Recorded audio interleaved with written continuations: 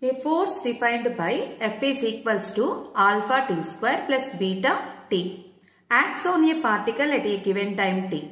The factor which is dimensionless if alpha and beta are constants.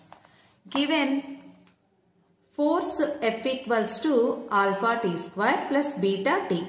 Here alpha and beta are constants. F is force, t is time. By using this, first find out the dimensions of alpha and beta. According to principle of homogeneity, the dimensions of the quantity which is in LHS side is equals to the dimensions of each and every term in RHS side. So, dimensions of force is equals to dimensions of alpha t square. From this, alpha is equals to F by t square. M power 1, L power 1, T power minus 2. We know the SI unit of force is Newton. 1 Newton is equals to kg meter per second square. Mass M power 1, meter L power 1, second power minus 2, T power minus 2 by T square is there. So T power 2, M power 1, L power 1, T power minus 4. Dimensions of alpha is equals to M power 1, L power 1, T power minus 4. Similarly, find the dimensions of beta. F is equals to beta T. Beta equals to F by T.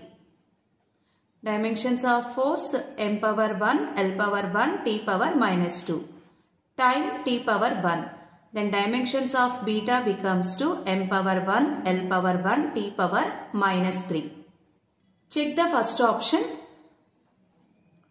Beta t by alpha. Dimensions of beta by dimensions of alpha into t. T power 1. M get cancelled. L get cancelled. T power minus 2. This minus 4 goes to numerator plus 4. Then it becomes T power 2. This is not the dimensionless quantity. Take the second option. Alpha t by beta.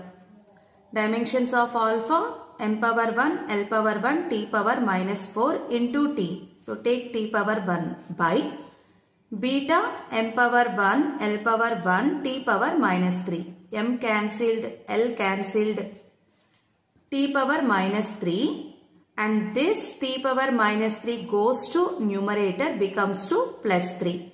Minus 3 plus 3, 0. T power 0 is equals to 1. That means this is dimensionless quantity.